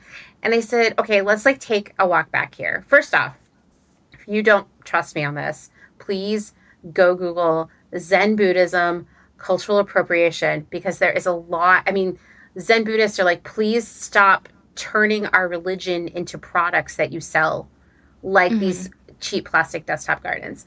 But also just to think of, get out your phone and say, what is a Zen garden? Well, here, you can literally go into Google right now, type in Zen garden. The first thing that comes up is, Zen gardens. By the 13th century, Zen gardens were deeply part of Japanese living and culture. The sole purpose of these gardens was to offer the monks a place to meditate Buddha's teaching. The purpose of building and upholding the garden is to encourage meditation. Okay, so we see that these spaces have really important spiritual significance. How does that relate to your weird little $9 plastic desktop kit? If you're using it to legitimately meditate, fine. I guess I'm okay with it, but I bet you're not. So what are you really culturally appreciating here? Right. Yeah, I mean, that's the thing, is that appreciation, genuine appreciation, takes time, it takes effort, it takes education, and most of the people that claim cultural appreciation are not taking any of the steps to do those things. No, and I will tell you, the company that makes these kits makes all kinds of just novelties. It's not like this is a company run by Zen Buddhists. This is not affiliated with any Zen Buddhist organization that it benefits. This is someone who's I make cheap shit and then I sell it for a little bit more, and I sell a ton of it and it goes in a landfill a few months after someone buys it. This is not, you're not appreciating anything unless perhaps you appreciating throwing stuff in the trash soon. Yeah, absolutely. And I think that what you just said is such an important part in this. I think that a lot of appropriation can be avoided by just really looking at who is making the product, where is the product coming from, what is this company that you're purchasing something from. So if you love Mexican textiles, if you love indigenous jewelry, you should be buying that from companies that are owned and operated by people from those cultures that are making those products. You should not be buying them from Urban Outfitters or whatever store is selling Spencer's, that stuff. Yeah. And so you're being appreciative because you're actually buying the genuine product. You're buying real Native American jewelry when you're buying it from someone that is from that culture. And then this also prevents you from wearing something that you shouldn't be wearing because they're probably not going to sell you a ceremonial item. It's true. If they're in that if they're in that community, they're not going to sell you a headdress to wear to Coachella. That's not going to be available to you to purchase from an indigenous person, most likely, and that helps you avoid those pitfalls. You're not even going to be put in that situation in the first place because you're not even going to be able to buy it. And plus, once again, if your intention here is cultural appreciation, is honoring the source of these things you're about to appreciate, don't you want to support the communities that created these items? I mean, that's if you're really appreciating. Yep. Yes. And once again, these are things that maybe you hear it and at first you're rude, you're being uptight, you are so sensitive about things, it doesn't even involve you. Fine. Take a moment with this and just think that through. Yes, if this is something that's really important to you, that you really love, that you have this emotional attachment to, then use your money to get it from the right source. Yeah, absolutely. And like, this especially applies when it comes to businesses and public figures. Like, they have the resources to genuinely make a difference in these communities that they're quote unquote appreciating. So do it. Yeah. If you appreciate them so much and you love their makeup, their hair, their like textiles, their jewelry, then like show it, prove it. Go out and, campaign for public policy. Go out and donate your money. Go out and work with community organizations on the ground and actually show how much you appreciate this culture. Absolutely. Yeah. And you just don't see that. No, you don't. It's not true appreciation. No, not at all. And so I think this kind of brings us into one more point that I wanted to make just about how like individual behavior and group behavior is very different based on like your audience size and your access to resources. When we're talking about cultural appropriation, I feel like celebrities and other public figures, I kind of think of them as groups just because there's multiple people involved there. Like, oh, yeah. It's a machine. Yeah. Kylie Jenner is not an individual. Like, yes, she is a human individual, but when she is publicizing, posting on social media, it's a group of people involved there. There is PR, there's management, there's stylists, there's so many people in this group. So, like, generally, it's typically less harmful for an individual person to participate in appropriation because you're not spreading misinformation to a large audience. You're not influencing others to follow in your footsteps, and you're also not normalizing appropriation. And this is why businesses and celebrities get so much flack when they do this, is because, again, they have a responsibility to uphold. They have an audience. People are watching them. People emulate them. People see what they're doing and think that that's, they should be doing that too. So the more of an influence you have in society, I think the more of a responsibility you have to do the right thing. And at the same time, you're also much more likely to have the resources to like do your research, vet your sources, figure out what you're actually representing here. Mm-hmm. I think you just have way less excuses when you're in the public eye like that. Like, I highly doubt any major celebrity is coming up with their own Halloween costume. That's the thing, right? I assume that, but then that we're going to see a few people dressed as something terrible this year because it's every year. And I know that they didn't make that costume themselves. Multiple people probably were involved in procuring it, assembling it, putting it on their bodies for them. I just don't get it. And yet it happens time and time again. And I think like you might feel as an individual as sometimes you are like, I just don't even have the bandwidth to learn and know all the things I need to know to be a good person. But like, these are people who have people on their teams who just should be doing stuff like that. Yeah. I mean, there are a lot of people working together there to create these looks or, to create, like, if someone launches a business, like, that is not something that happens overnight. There's so many moving parts. There's so many people involved with that. Like, you have a responsibility when you are trying to reach an audience. And I think that not only do we see this in like traditional, actresses, musicians, but more often I'm now seeing this a lot in the food space, especially in people who work as like food content creators or like recipe creators.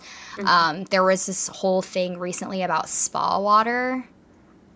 I don't know if you saw that. Yes. Yeah. So this whole spa water debacle has been happening, and I just recently saw a video that the women who quote-unquote created spa water were Isn't it agua fresca? Am I imagining that? Okay. Yes, yeah. So they like very clearly were just like ripping something that has existed in Mexican culture forever and just like putting a new name on it and basically whitewashing it. And, it became a joke. People were like, this is stupid, and they were making fun of them. And like in this case, I'm like, I don't blame people for making fun of them. And I just recently saw a video in which the woman I think she was on some sort of talk show, but basically she was like well, what am I supposed to like do a bunch of research on like every single recipe and every single thing I post? Yes. The answer is yes. Yes. The answer Like, there is very clear. Good yes. Lord. Yeah. Like, if you want to have a public platform, if you want an audience, if you want thousands of people to watch your videos, like share your content, buy your cookbook or whatever, you have a responsibility to do the work. It's work. And if you don't want to do that work, then like maybe being in the spotlight is not for you. I mean, these businesses, these new, like the mahjong ladies, the kanji people, I mean, there's tons of there's so much of this in the food area. Mm-hmm. I am always like, didn't you probably get like investment money to start this business?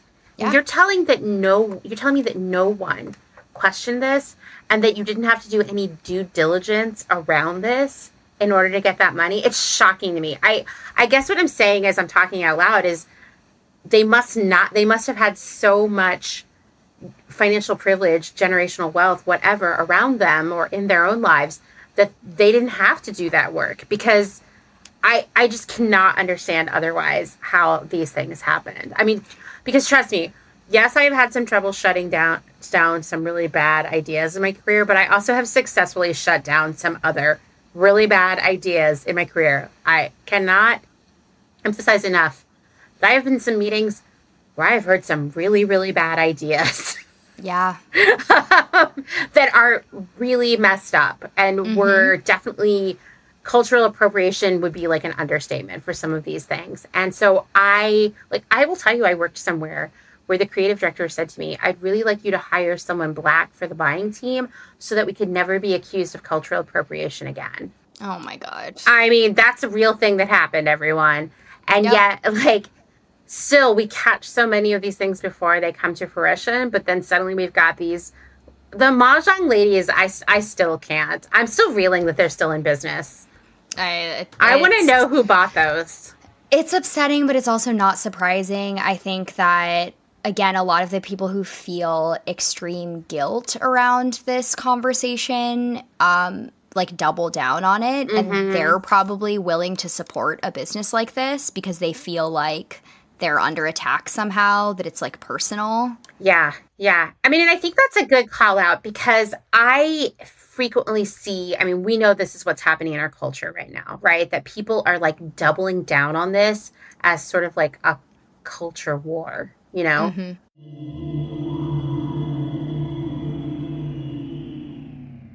If you're enjoying this episode, then this is a great time to remind you that my work here at Clotheshorse is made possible by the support of listeners like you, just like NPR, and these great small businesses. Please go give them your support. Blank Cass, or Blanket Coats by Cass, is focused on restoring, renewing, and reviving the history held within vintage and heirloom textiles. By embodying the love, craft, and energy that is original to each vintage textile as I transfer it into a new garment, I hope we can reteach ourselves to care for and mend what we have and make it last. Blank Cass lives on Instagram at _Cass, and a website will be launched soon at blankcass.com. Located in Whistler, Canada, Velvet Underground is a velvet jungle full of vintage and secondhand clothing, plants, a vegan cafe, and lots of rad products from other small sustainable businesses. Our mission is to create a brand and community dedicated to promoting self-expression, as well as educating and inspiring a more sustainable and conscious lifestyle, both for the people and the planet. Find us on Instagram at shop_Velvet Underground or online at www.shopvelvetunderground.com. St. Evens is a New York City-based vintage shop that is dedicated to bringing you those special pieces you'll reach for again and again. More than just a store, St. Evens is dedicated to sharing the stories and history behind the garments. 10% of all sales are donated to a different charitable organization each month. New vintage is released every Thursday at wearstevens.com with previews of new pieces and more, brought to you on Instagram at wear_st.evens. That's Wear St. Evens. Country Feedback is a mom-and-pop record shop in Tarboro, North Carolina. They specialize in used rock, country, and soul, and offer affordable vintage clothing and housewares. Do you have used records you want to sell? Country Feedback wants to buy them. Find us on Instagram at Country Feedback Vintage and Vinyl, or head down east and visit our brick and mortar. All are welcome at this inclusive and family-friendly record shop in the country. Republica Unicornia Yarns. Handmade yarn and notions for the color obsessed. Made with love and some swearing in fabulous Atlanta, Georgia by head yarn wench Kathleen. Get ready for rainbows with a side of giving a damn. Republica Unicornia is all about making your own magic using small batch, responsibly sourced, hand-dyed yarns and thoughtfully made notions. Slow fashion all the way down and discover the joy of creating your very own beautiful hand-knit, crocheted, or woven pieces. Find us on Instagram at Republica_Unicornia_yarns and at www.republicaunicornia.com. Picnic Wear, a slow fashion brand ethically made by hand from vintage and dead stock materials, most notably vintage towels.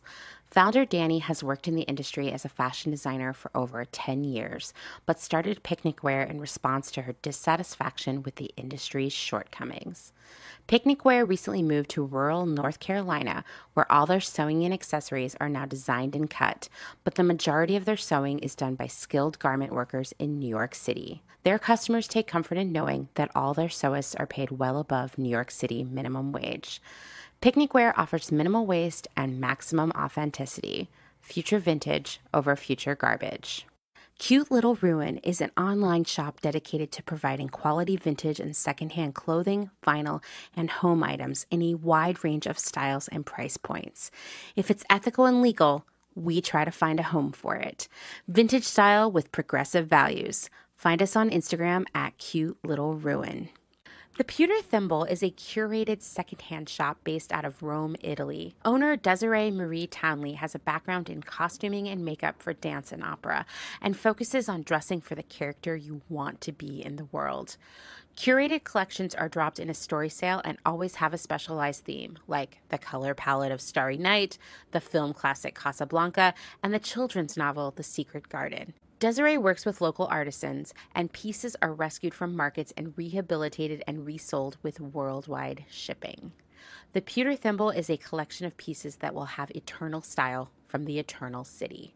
Discover more on Instagram at The Pewter Thimble.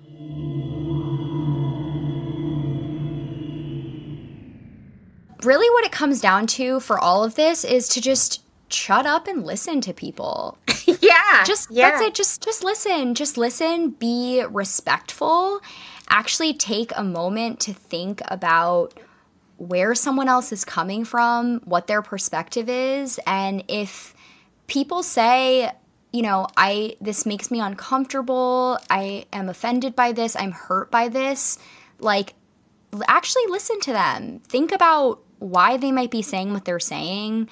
Think about what their perspective is, and if you don't understand, ask questions.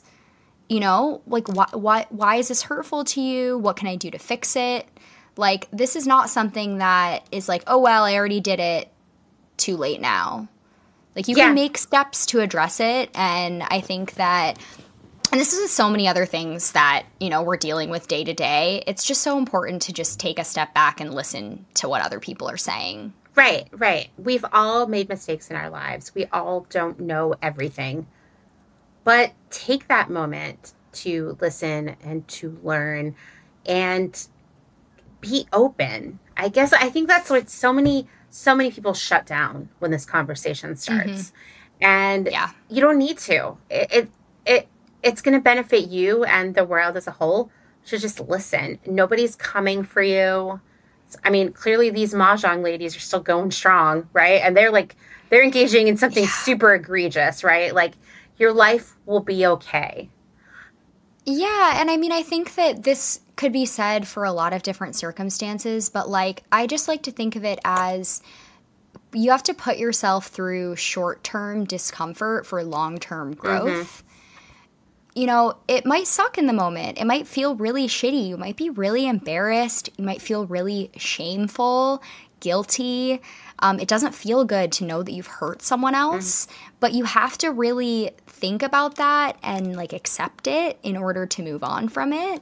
And then you'll be better in the long run. You will be less likely of having to go through that feeling again because you'll be less likely of making the same mistake.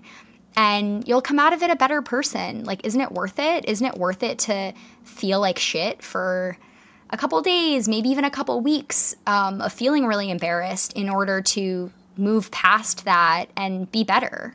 Absolutely.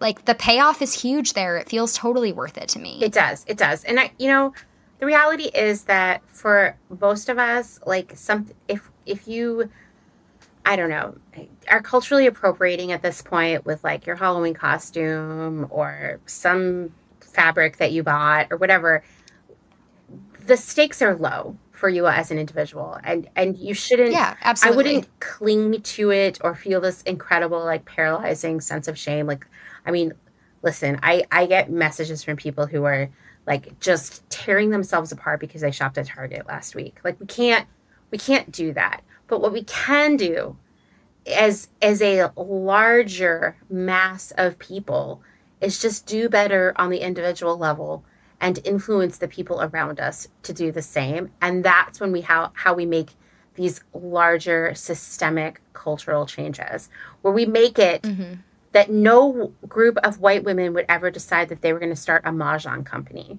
right? That's the world I want to live in. Me too. And that's how we get there. And that's how all of us play a role in this, because none of us are Hailey Bieber. None of us are Kendall Jenner. Like, we don't have millions of people waiting to hear what we are going to do next. But what we can do is work with everyone else around us to change what the norm is, to make it at a point where no one would think that any of these things are okay. Yeah, and just having these conversations, like talking about this with your friends, with your family, or even being one of those people that leaves a comment online that, like, a musician that you really like does something that you find harmful. Like, by speaking up and being one of the people that comments on it, like, it makes a really big difference to people if they see a post and they see 2 comments disagreeing and 2,000 comments disagreeing. Absolutely. And if they know you, it's even bigger. Absolutely. And like, that will change people's minds. That will change people's opinions. If they see something and they see all of these people saying, hey, I think this is really problematic, I think this is really harmful, that's going to cause who knows how many people to sit down and be like, maybe it is. A lot of people are saying it. So like, be part of that. Use your voice. And this is something that you say a lot with Clotheshorse about, like, holding people accountable, holding brands accountable. Like, you may feel like you're just one person, but we're all one person in a very large group of people. It does make a difference. It really does. It does. I know that sometimes it feels you're just like a grain of sand in this huge desert, but you're part of a lot of grains of sand that make that desert. And, when we work together, like, our power is so, I mean, I was caught one time in a dust devil, and that must have been like, I don't know, thousands of grains of sand blowing around me into my nose and eyes and mouths. And you know what? Very meaningful moment for me. I mean, if we think about it, like, we just lived through and are continuing to live in a global pandemic. That is something that started very small. Yeah. It started with, 1 or 2 people? And it affected literally every single person on the entire planet. And it still is. Yeah, absolutely. Like, we are going to see the effects of this for who knows how long. Probably decades. Yes. Like, and you can think the same with an idea, and maybe instead of a pandemic, it could be a positive idea. You can spread that positive idea, but it's that easy. It is that easy, like, yeah.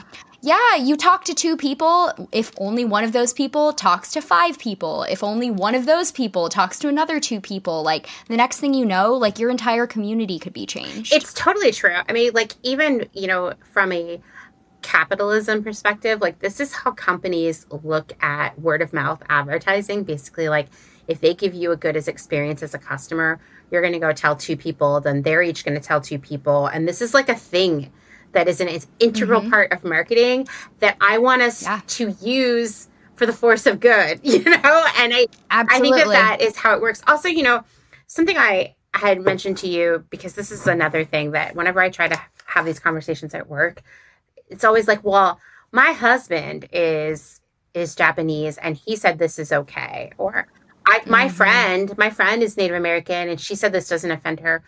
We can't do that. We cannot say, like, I had the conversation with one person in a situation that may not have even felt equal, and they agreed with me. Right. Yeah, I mean, that's definitely a very valid point, is that person may have agreed with you in the moment because they felt some sort of pressure to agree. They might not be telling you the truth. They could be lying to you because they, the thing is it's not anyone's individual responsibility to, like, give people lessons or educations on racism. And frankly, there are a lot of people of color who are sick of it. Yeah, absolutely. Like, I do not blame any Black person, any Native American person for being like, I am tired of educating white people. I am sick of being people's personal teacher and doing all of this labor and making nothing off of it. So, like, there are probably a lot of circumstances in which you say, hey, is this, like, offensive or funny? And people will literally just lie to your face because the alternative is free labor and they're not interested in doing that. Yeah, or take it to an even more basic level.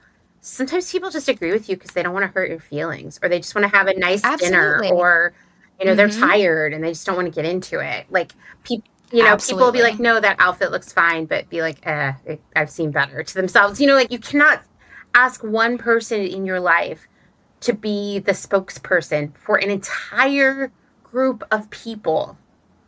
Never, in any circumstance. And at the end of the day, too, like, there are terrible people in every community. Real talk, yeah. Yeah, there are assholes everywhere. Assholes look like anything. So just because one person is cool with something awful doesn't mean that the thing isn't awful. That's terrible logic to use. I know. Like, there are plenty of people out there who find grossly offensive shit super funny. Yeah. That is not a good representation for the Absolutely. whole. Every time I do a post on Instagram about small businesses, one person has to message me or comment about how, well, I know a small business where the owner is terrible. Yeah. What do you want me to say? Sure. Yeah, I'm not surprised. There are terrible people everywhere. Absolutely. Yeah, there are awful people in every facet of society. So we can't, again, these cultures, like, no culture is a monolith. No one person is a spokesperson or representative for any community.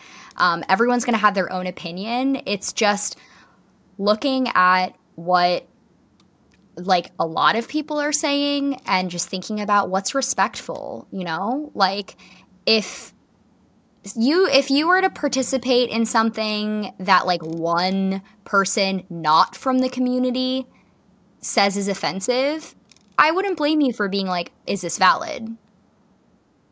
But if a whole bunch of people are being like, hey, you should rethink this, like, listen, do your research, figure it out. There is plenty of information out there.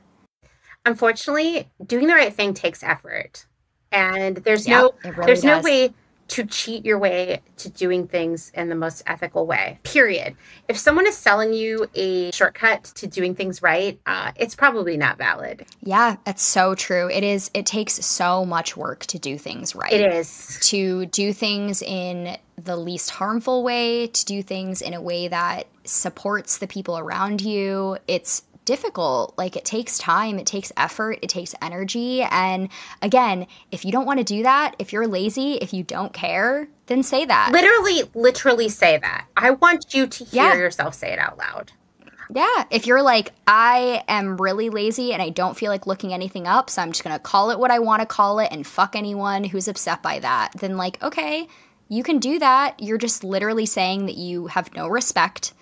You do not care. All you care about is yourself, and people are going to call you out for that. Yeah, I always wonder about people who really, or at least say that out loud, right? A long time ago, I mean, this was when I was in college. I went to a party, and there was a guy there in blackface. White guy, blackface. I mean, right? Like, I can't believe that I witnessed this in real life, but I know it happens. And horrible. And I said to him, don't you feel like your costume's kind of fucked up? And he was like, why? I don't care what anybody thinks. I literally don't care about anyone's feelings or how they feel about this, because this is what I wanted to do. And I was like, wow. All right.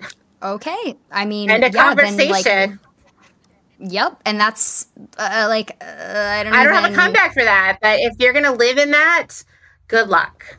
Yeah, and that's the thing. There are plenty of people out there who are openly racist, openly bigoted. And if you are not one of those people, if you do not want to be like clumped in with those people, if you don't want to be perceived as one of those people, then think about what you're doing. Think about how you're walking through the world. Yeah, I think so. I mean, I really doubt that you feel that you don't care what anybody else thinks. So once again, like, say it out loud. Say, like, I don't care about other people, or I don't care about other people's feelings, or whatever it is. See how that feels for you. Unfortunately, when we talk about cultural appropriation, that's what we're really talking about. Yeah, and I think it's also interesting that, like, the stakes there for most forms of appropriation, the benefits are so, like, silly and insignificant. I know! So, like, when it comes to, you know, wearing your hair a certain way, wearing a certain outfit, like, what do you get from that? Like, the benefit is that you look cool or you feel cute. So, like, to you, it's more important to temporarily look cute than to hurt a bunch of people's feelings. Yeah, like, what's the trade-off there? Yeah, exactly. Yeah, like, exactly. why is that so important? Like, that just seems so... And again, a lot of times it's more nefarious. Like, people are like, I'm trying to make a boatload of money or become famous from that. And, like, that's a whole, you know, that is a much darker intention. Right. But, like, most of the time that people are doing this, it's like, I want to seem cool or come off a certain way or be perceived as, like, cute or sexy or whatever. In exchange for, like, what? Is it worth it? Yeah, probably not. Is it worth it? Yeah, is it worth it to, like, have a quote-unquote funny costume and a couple people laugh, and that's worth offending, like, a ton of people to you? I mean, I want to know who those people are who laugh, because I just don't even think you want to be friends with them, but... Yeah, at this point, I think a lot of people do laugh because they're uncomfortable. Yeah, exactly, yeah. Like, I find, especially as a woman, that I often laugh when I'm uncomfortable. Mm-hmm. I think a lot of that is just, like, a defense mechanism. It's not always safe to speak out. It's not always safe to express how upset you are. So I think a lot of times, like, you just do that nervous laugh because you're like, this is so weird and I don't know what to do. Oh, I catch myself doing that all the time.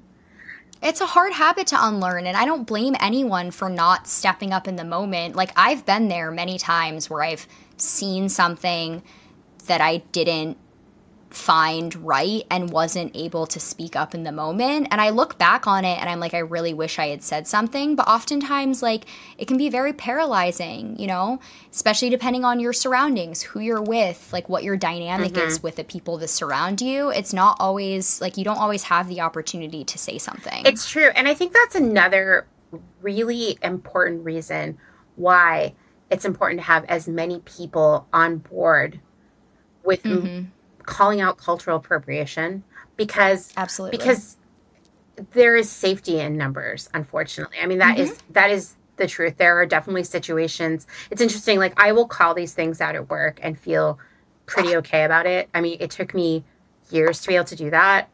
Definitely early in my career when we were absolutely appropriating tons of Native American prints, like, every single day, except for that one year where we were really into shibori dyeing. That was really offensive too. Back then I didn't feel like I could say anything, but I felt really like this is wrong. And now I have to write an order for this. And, you know, over time I became more confident and could call that out. But there are many situations in my personal life where I've seen things like this and I have felt very fearful of, it's not even like you're confronting someone, but you know that that's how that's going to go. And if there were more people around you who shared those feelings and would speak out about them, you wouldn't be afraid to speak out about them. And that's the world I want us to live in, where we don't even have to speak out about this because we've already shifted society as a whole into a direction where this just like rarely happens anymore. And so calling someone out on it is like just another day thing. You know, it's like telling someone to pick up their dog poop. It's like, oh, of course, Totally. right? We all know that, you know? And I think that this is also another important time to maybe like check your privilege and think about like what you're trying to think of how to say this. It's important to think about how your privilege affects the way that you're able to speak up versus other people. Mm-hmm. So, you know, if there is an instance where something is happening and someone speaks up, whether that be in person or online, if you have privilege and you are able to amplify their message or support them in some way, you should use that. You know, if you are a straight white man and someone speaks up and says, this makes me uncomfortable, like you're not really risking much to support them. It's true. You're putting very little on the line. Like your job is probably very safe and secure. You probably have, you know, financial safety nets. You're more likely to have a support system. Like you can speak out with a lot less fear than a lot of marginalized people might be able to. So you should use that. Like, it's a really great opportunity for you to step up and be like, hey, I support this message. I want to amplify it. What can I do to help? Absolutely. Yeah. Let's use our privilege for good. And we all of us have privilege. Yeah. I think that's totally something I've been trying to call out more and more, because I think people hear privilege and they think, you know, because all of us have different obstacles that we face, different adversity. So we just assume that privilege is something that other people have and not us. But that's not true. We all have There's so many layers to privilege. Yeah, like, yeah. You know, if you don't have straight privilege, you might have able-bodied privilege. Like, you know, if you don't have white privilege, you may have class privilege. Like, there are so many layers to this that, like, you do have some. And the more of it that you have, the safer you are, the bigger safety net you have to speak out. Mm-hmm. Absolutely. And we need to use that. Like, acknowledge your privilege so you can be aware of it and feel empowered to speak out about things.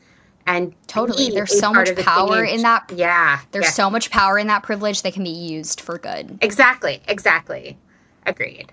Well, Alex, thanks as always for being literally the most well-prepared guest. It's such a delight. I feel like I just get to sit back and have a really interesting conversation, which I love. Everybody, you have no idea the amount of notes Alex brings to the table, and I'm so grateful for it. Oh, it's so funny. Yeah, this is, not gonna lie, it's 3 full pages of typed notes. And like small font. You know?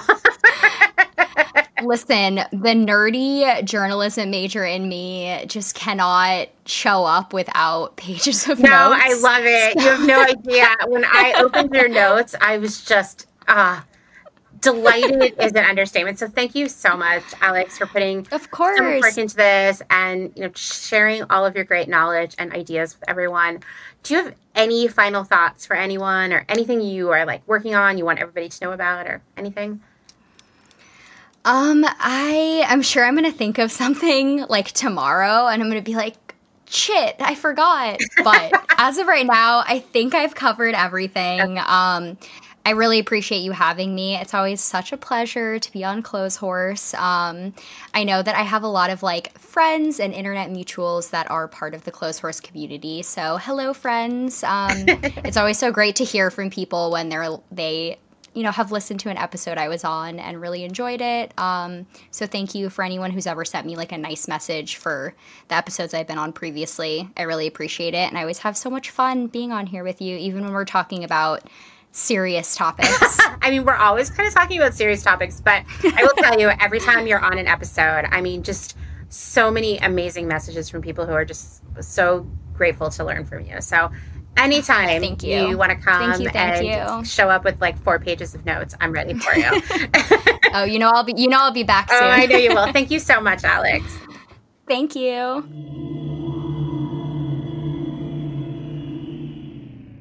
Thanks again to Alex for being the most thoughtful and prepared guest ever. If I had a trophy here, well, just envision the trophy. That's what it says. And it's for you, Alex. I'm so grateful for her time and expertise, and I hope that she will be back again soon. You can find Alex's business, St. Evens, on Instagram as @where_saint, that's with the ST, .evens. And you can check out her online shop at wheresaintevens.com. I'll share all of that in the show notes. But you can be assured that her passion for knowledge, for information, for telling stories is fully on display with everything in her shop. The show notes for today's episode, as always, will also be full of other articles and resources for learning more about cultural appropriation and seeing some of the stories we discussed in today's episode for yourself. Also, thanks to the Wayback Machine, seriously, I was on a mission. I had to do some deep digging. Then I remembered the Wayback Machine and it got me to where I needed to be, but I also had to figure out what month that horrible Nasty Gal collection dropped. It took a lot of looking at my calendar. I actually backtracked from when I got engaged. I don't know. It's a very weird year. Anyway, I found a link to that heinous Nasty Gal collection that I mentioned in our conversation. Not all of the horrible photography that I saw in the marketing meetings is on that page, but I'm guessing it was probably in the emails we sent out, and I don't know how to get to that. Maybe that's another mission for me to go on deep into my Gmail inbox. Anyway, take the link that's in the show notes. It will take you to the homepage where you can click onto the collection called Due East. If the link is a little glitchy, just stay patient and refresh. It was a little weird for me, but then it worked. And like I said, you can click into that collection and see the pieces in there. Wow, it was a really weird experience for me because at Nasty Gal in apparel, I managed every category except for dresses. And so I saw a lot of things we talked about in meetings, an awful lot. It was really weird. Okay, anyway, go check that out. Before we close out things today, I also want to remind you of the upcoming opportunities for all of you small businesses to have a moment on this platform via audio essays and Instagram Live panel discussions. You'll find all the essential info in the show notes and on Instagram. All right, lastly, but so much most importantly, I just want to remind you that conversations about cultural appropriation are not meant to shame you. They're not meant to make you feel bad about the costume you wore 15 years ago or for coveting a Pendleton blanket for years. Many of us were there. It's to help all of us be better, more thoughtful humans in this world, to build a better future where no one has to feel like a novelty concept or a mere fraction of a person. By talking about these things, we normalize being good, being thoughtful, having difficult conversations, holding businesses accountable, educating ourselves and those around us. And these are the things that really do lead to major social change. These conversations are just the beginning. Thanks for listening to another episode of Clotheshorse. Written, researched, edited, hosted, all the things by me, Amanda Lee McCarty. If you like what you're hearing, please leave a rating or review on Apple Podcasts, or even more importantly, just tell a friend or share a story on Instagram or, talk about it with someone else at lunch tomorrow. I don't know.